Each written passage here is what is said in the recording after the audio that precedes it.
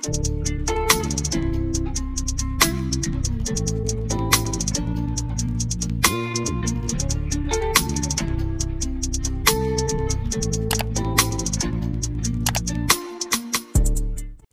up YouTube, it's your girl Jada Jonay, and I am back with another video, and as you already see by the title, today I'm going to be showing you guys from start to finish how I install my own wig.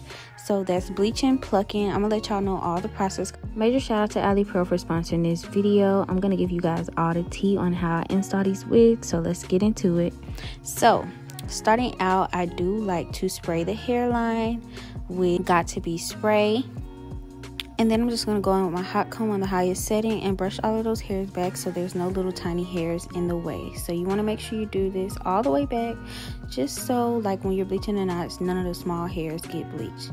So once you do that, you're going to go ahead and unpin the wig and you're going to flip it around on the other side.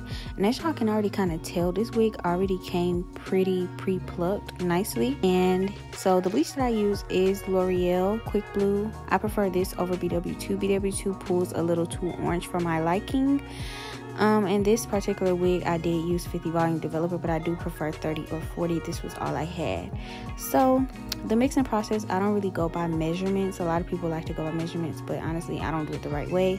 So I just, I waste a lot of product, not gonna lie, but I just add a couple scoops and then start putting the developer until it's a very thick consistency. So here is me adding some developer, and y'all see I stirred it and it was a little too, grainy, so I just added some more and, mix that up. And you're just going to keep adding until it's the consistency that you want. And you see that this is like the consistency of toothpaste, and that's how I liked it. So I do mine instead of with an applicator brush. I like to use a butter knife. So I have like a bunch of plastic knives that I use, and you're literally just gonna spread it on there like butter. I told y'all, plenty of times, like, in the past videos, like this is the easiest way for me to do it. I always over bleach when I use an applicator brush because it always goes through. I over bleach anyway. I pretty much over bleach all my wigs, but sometimes over bleaching isn't bad because it does make it look a little more natural. So I'll honestly say, like, if you over bleach just a little, you don't have to go in with any dye. But if you do over bleach like badly, I would go in and correct it. So I let that sit for no amount of minutes. Once your wig looks like this, you can see it's ready. The roots are yellow and it looks more like a scalp. So once you do that, you just rinse it off. I didn't record me rinsing it off, but this is how it looked after the fact. And as y'all see, I over bleached, but I didn't over bleach too badly, so I didn't even bother, going in with any hair dye like I would usually. So for plucking, I like to part the beginning of the hairline off, and my method isn't really structured. I kind of just go all over the place, but you never want to pluck in the same spot. So I just take my tweezers and literally just start plucking out hair until it's, to my liking. As y'all see, like that spot compared to the other spot is, much thinner compared to that thicker spot right there. And I do like to pluck throughout my entire frontal just because I feel like it gives the look that I personally like. Some people don't like to pluck too much in the back of the frontal because, frontals can bald, but, I don't really mind that, you know what I'm saying? I'm not wearing the wig that long, if I can be honest. So I pluck it to my liking exact, and then just follow through. And you're just gonna do sporadic plucking and just making sure it looks like a scalp. Like I said, it's really no method. You kind of just get it over time. Honestly, I don't really know how to thoroughly explain it, but y'all see where I'm going with it. You just literally just plucking the hair out. I prefer to pluck wet. A lot of people pluck dry, but I am definitely a wet plucker. And for a moment, I was going following Arrogant Tay's method. I think he plucks dry from what I saw in his video.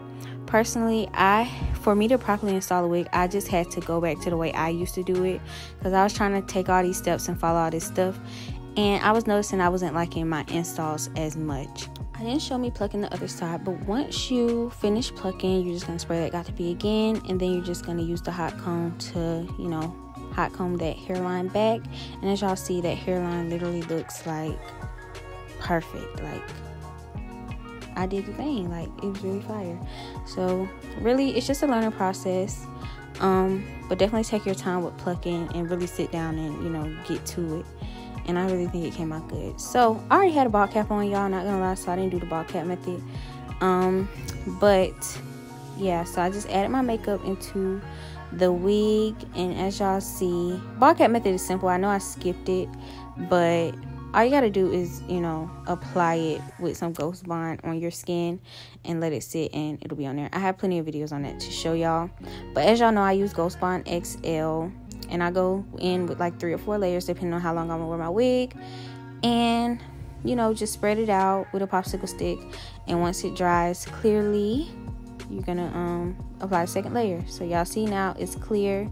So I had to cut my wig into 3 sections because that's how I prefer to lay my wig down. And as y'all see, like, I already knew that this wig was going to be fire just from, you know, the hairline, the plucking, and all of that.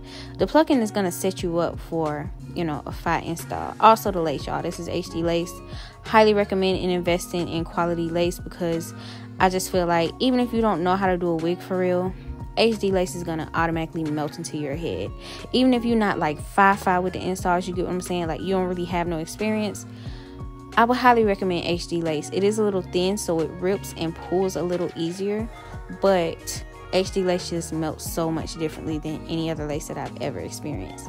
So then after I, you know, put it down, I like to go in with the Wonder Lace by Eben, and I just spray it down just for a double layer of protection, and so this just makes it, you know, a little more secure without just the glue. And yeah, so, and it also brings, it kind of wets the lace, so it kind of makes it more of a scalp number color. I don't know if y'all kind of realize that, but yeah, this install was, you know, A1, but I definitely attribute that to the lace specifically. So if you notice any pieces, you know what I'm saying, that's not glued down, you can always go back in and, you know, secure them with some more glue or something like that. So that's what I'm going in with the Ghost Bond, and once that dried, I just put that part down. So always check. You can always cut it off, but sometimes it's some parts that you need. So then I'm going to go in with my elastic band. I leave that on for about 20, maybe 30, 40 minutes. I don't know. I really don't know. Till it hurts, really. And then after that time's up, I take it off, and y'all already see it's melted.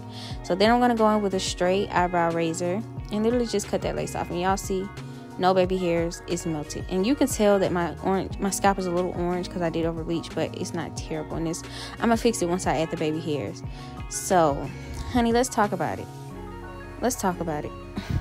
Yeah, so I was going for a side part. I don't know, it's something about side parts, big voluminous side parts with curly hair that just does it for me. So I'm pulling out the baby hairs, and y'all see this is without baby hairs, and this is where I tend to struggle a little bit more with edges, but I'm kind of, you know, getting better here and there. You just gotta kind of treat it like it's your natural hair. So no, not really, because I don't know how to describe it, but you literally just learn over time how to do baby hairs, how you like them. Baby hairs have definitely evolved too. So I definitely want to do a side part, so I, you know, went in and curved my part. And if I'm not mistaken, I was making a TikTok, you know. So then I just go in and, you know, define that part, because the part, I just love a really defined part. I just think it looks really nice and clean and natural. So I'm just cleaning that part with some concealer to define it. And then I'm going to go in with this root touch-up, you know, thing that I bought from the hair store. I think it's by Revlon, I'm not sure. But I just use this to help perfect the part even more. So then for the baby hairs, you're going to go ahead and cut those with a straight razor. Pluck them to your liking. Some people like thicker edges, some people like thinner. I like mine right in the middle. Cut it, you know, they can be bigger, they can be shorter. Like, again, I like mine in the middle. I don't like super big edges, but I don't like super small edges either. So just curling those up, and then you're just going to swoop them. The curling helps them swoop even more. I kind of prefer curly hair, doing curly wigs, because it's easier to do the baby hairs because they don't have to be so perfect, because, you know, curly hair is curly hair. So I'm just swooping them with some Got To Be gel, the black bottle. I didn't show y'all, so that's what I'm showing y'all. And yeah, so you do that on both sides. And like I said, you have to alter baby hairs. Baby hairs is definitely a process. So like, I felt like they weren't even on both sides, so at the end I did have to go in and add some more hair to the other side, just to see, like, just to make it even, because I kind of like some type of symmetry, but not quite. It doesn't have to be super symmetric, but the front two with that gap in the middle, they have to be kind of on the same length, you know, on the same, you know, pattern. So that's what I'm doing, just perfecting my baby hairs. Like I said, it's a process, y'all. I'm not the best at explaining, but I hope y'all are getting it visually. And like I said, wigs, over time, you just learn.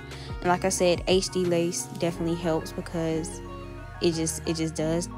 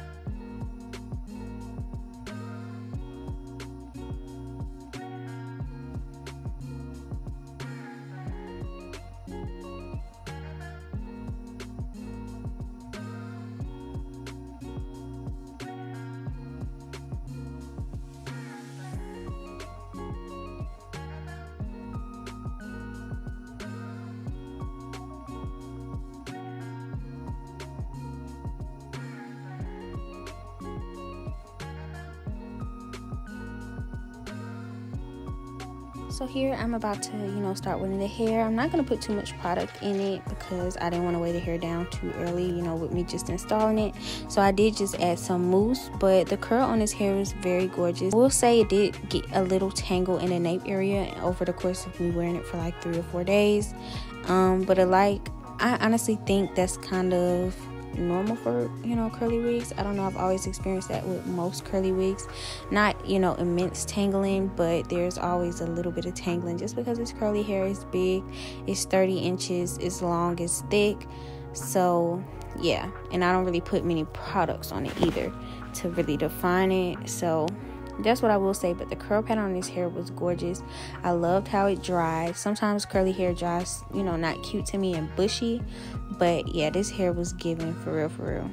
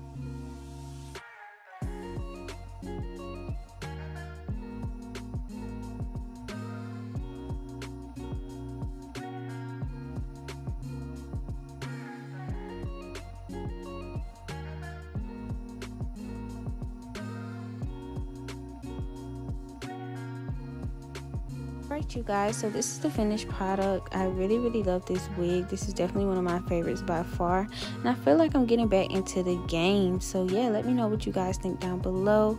Please like, comment, subscribe. All the links will be down below in the description box. Major shout out to Alipearl for sponsoring this video. Thank you all for watching. I love you all, and I will see you guys in my next freaking video. Bye bye.